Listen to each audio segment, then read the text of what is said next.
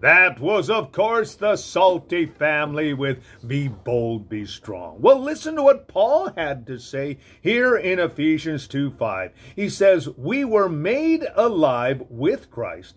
Even then when we were dead in our trespasses and sins, it is by grace that you have been saved. So here is Paul reminding us about what we were like before we came to know Jesus Christ. We have been made alive in Jesus Christ, even though we were once dead in our trespasses and sins. That means we were not spiritually aware of what God was doing. And in many cases, we didn't even believe in God. But through a wonderful miracle of new birth, you and I have become alive through Jesus Christ.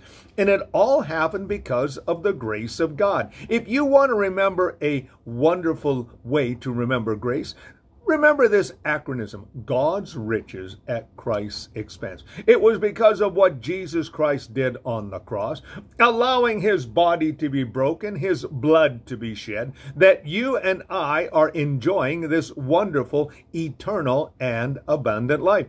And we should be living every day to create, of course, a life of purpose and also a life of grace and legacy.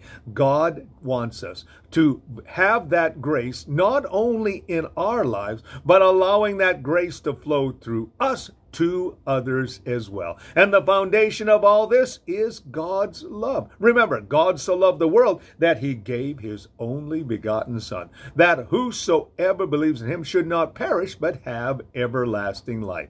So remember, once you were away from the Lord, but now you are drawn near to him because of the grace of God. And it is all through what Jesus Christ did on the cross.